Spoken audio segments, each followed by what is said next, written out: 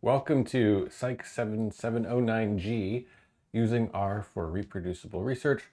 My name is Matt Crump. This is a getting started video for this semester. We are in spring 2022. This is the second installment of this R Stats Methods course. Last semester, we went through all of these labs up here, and now we're in the second semester and we're going to do all of these labs. It's actually Wednesday morning. I'll be seeing all of you in class in a moment, and we'll be talking about shaping data a little bit. And just like we do for all the labs last semester, at the end there's a generalization problem. We're going to open up RStudio, make an R Markdown document, and solve this problem. Now, last semester I had you load your R Markdown documents up to a GitHub repository, and that's how you submitted your work. We're going to be doing the same thing this semester, but we're going to add some bells and whistles. So for example, this is the course website, and if you notice, it's got some links. It's got links to the syllabus, links to the labs, links to other stuff. Here's some reference, some coding reference for R. We're going to talk a little bit about the semester-long project today, links to that. This is actually the one from last year. I need to update this. So this course website is a way to disseminate all sorts of different kinds of information. Here's a different website, but it looks kind of the same.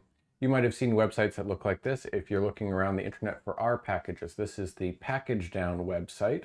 This is a R package that's used to make websites for R packages. It's a little meta.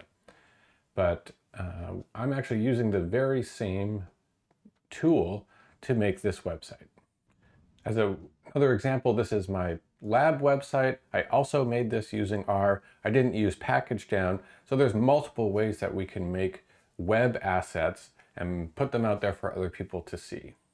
Here's one more. So in the context of psych research, you could use this set of tools to communicate a research project. So here I've used a pkgdown website, and instead of serving an R package, I'm serving a PDF of a paper that I wrote, as well as supplementary materials. This involved a bunch of simulation work, and if you want to see how I did all that stuff in R, you can get all that code right there. So this is another example of using the same suite of tools to show off your stuff. As a final point, I've been interested in talking about these issues. So collaborator and I, Matty Vore, we made an R package called Vertical, and we wrote a paper about using these R tools in a psych research context to communicate research. For example, here's a little picture of some of these websites we've been looking at, and you can imagine a website that serves a PDF of the paper, supplementary materials, maybe slide decks, a poster, perhaps experiment scripts, functions for data analysis, all of those things in one of these websites. So I thought for the semester-long project in our course that we're working on, which I still have to define, one of the things we'd be doing is learning how to use all of these kinds of communication tools, how to make websites, how to make slide decks, and put them all together and make a portfolio to display the things that you've been doing this semester. So if we look at the syllabus, here we have it. We're in the first week talking about shaping data. Most weeks we'll spend 2 classes on the labs, and one of the classes we'll use to actually do the lab assignment. Throughout the semester, there's time for the semester projects, which is a project we'll be working on across the semester. And so more on this general stuff when we hit those points in the semester. However, throughout, I think it's a good idea to get used to this pkgdown system. So today I'm going to show you how to get started with the way I want you to submit your labs this semester. Okay, so we're about the 5-minute mark. That's an intro to what I want to show you. The rest of this is a demo and shouldn't take too long. Here's what we're going to do. We're going to load up RStudio, make sure pkgdown is installed, and I'm going to show you how to put your first lab, the R Markdown for your very first lab, into one of these pkgdown websites and get it on GitHub. And we'll talk about how we'll use this system of storing your files to submit work for the rest of the semester. Okay, I opened up RStudio. Now we're going to make a new R project. That's important. I went to up on the top right hand corner and I closed the project I was in. You can see that if you're not in a project, it'll say project none. So let's go ahead and make a new R project. I'm going to click this new project option. Normally we would make a new directory and a new project. That's what we did last semester. This semester we're going to choose a different option. We're going to choose the R package option. So give this a name. I'm going to put in 7709 semester project 2022. That's kind of a long title, but oh well. You'll find that you cannot use spaces in here for the package name. So I'm going to create that project. Oh, and it's telling me I can't do that. It starts with a number, it needs to start with a letter. Okay, fine. I'm going to do this again. Semester project, all one word, 7709. That should be fine.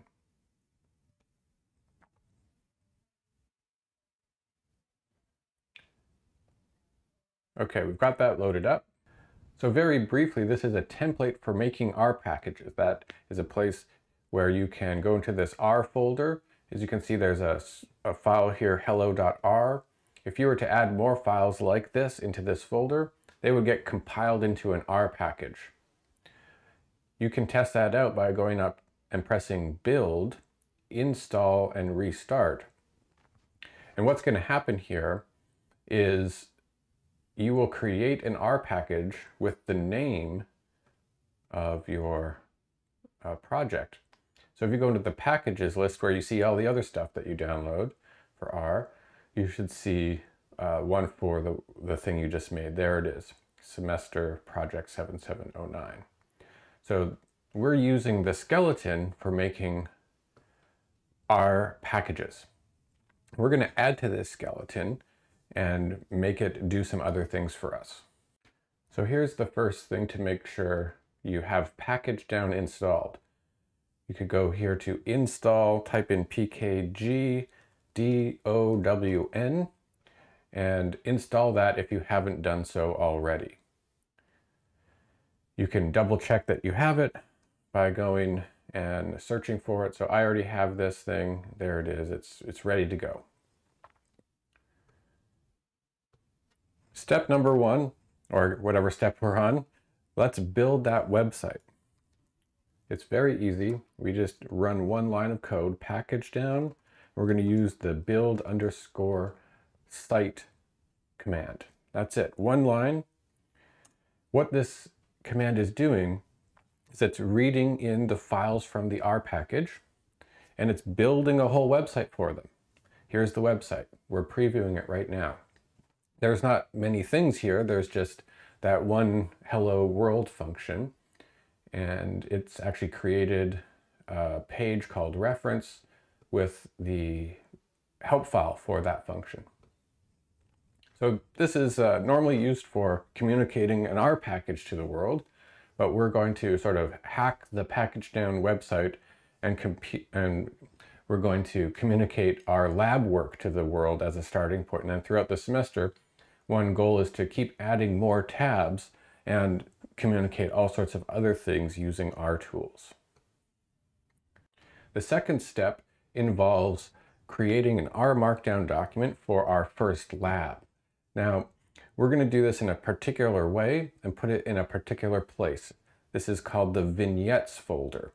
There is no vignettes folder in here. We could just make one, but I'm going to show you how to do it using a package called use this. So if you don't have that installed, it's all one word, use That's what it looks like. Use this. I'm not sure if I have that installed, so I'm just going to go install it right now. It's a very helpful package, and it's kind of got a fun name. We're going to use this to help us make things that we need. For example, I'm going to type use this, 2 colons, and now I'm inside that package and I can look for individual functions in there. And I want to use underscore, and I'm looking for the word vignette. There it is, use vignette. This is a function that will create a vignettes folder, and it will put a new R Markdown document in there with the name of my choice. I'm going to use 2 quotes. I'm going to put lab1 and press enter. So what happened is we made a new vignettes folder, which you could have made by hand, and we put lab1.rmd, or it made that file for us, and it loaded it up into the editor. Here it is. I'm just going to go and type, hello, this is my first lab. Whoops, I'm not sure what I just did there. I accidentally collapsed all the code. You could make an R chunk, you could do 1+1 or whatever you want to do. So this is just an example of writing stuff into an R Markdown document like we normally would do. So now that we have our lab1 R Markdown document inside the vignettes folder, let's see what happens when we run the pkgdown build site function one more time. Here we go. It doesn't take too long to work. We'll see the preview of the website. Notice it's writing vignettes for lab 1. So when the website pops up, we have a new tab. This was automatically made for us, and it's got a link to that R Markdown document called lab 1. So we're going to be using this system throughout the semester. You'll be adding lab 1, lab 2, lab 3, lab 4, lab 5, and it will appear down this list. It will look a lot like this because this is the same way that I'm making the labs for the course website. Okay, the last piece here is getting all of your work onto the web so that you can share it with the world. You'll need to do this so that you can submit the URL to me so that I can grade your work. We're going to use GitHub, and you've been using that last semester. It's basically the same process this semester with one little difference to get this website to show. First thing we want to do is make sure that your R project is Git enabled. If it is and everything's working correctly, you should see a tab up here, Environment History Connections Build Tutorial. You should see a tab that says Git. Then you'll know your folder is Git enabled. Mine is not. And actually, this is a new computer, and I'm about to try something that I hope works, so fingers crossed. Going into the console, I'm going to use this again, 2 colons, and use underscore git for use git. Let's see what happens if I run that. Okay, it's asked me some questions. Is it okay to commit all these things? I'm going to say yes. Yes, restart. So these are, I'm adding a 3 to make those choices. Don't save. Fingers crossed. Okay, great. It worked. We could see there's a Git tab right here. So I just enabled this R project to have Git version control. If I jump over to my GitHub account, I've got lots of repositories, but none of them are called Semester Project 7709. It's not on here yet. So I need to get Semester Project 7709 up to the cloud. I'm going to use GitHub Desktop to do that. This is the same program we've been using last semester. Here's GitHub Desktop. I'm going to, let's see, I need to click that and say, I want to add an existing repository. So I'm going to add an existing repository, and I need to figure out where I put this thing, semester project 7709. For me, I stored it on my desktop. So let me go to the desktop of this computer. There it is, semester project 7709. Click that folder, and because I Git enabled it, I can add it as a repository. And it's showing up on my list of repositories. Now this is still locally on my computer, and if I want to publish it to GitHub, I can click the button, Publish Repository. Make sure you unclick Keep this code private. We want to make this code public so we can serve the website.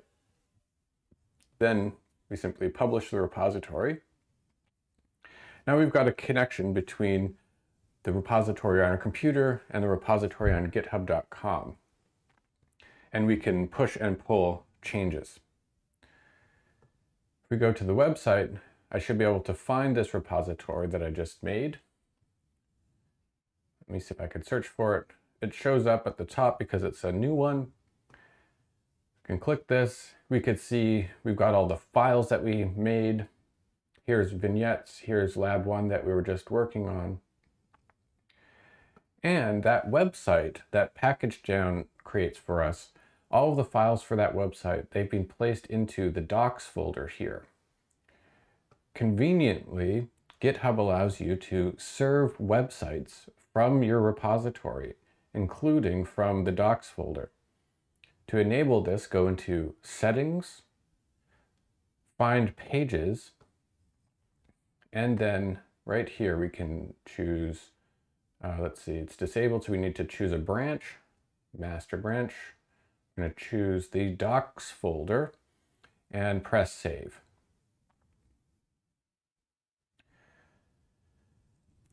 And you will get a URL. You can take this URL, pop it into your browser, and what you should be able to see is the website that you made. I would usually give this at least 20 to 30 seconds before you try. You might get a 404 error.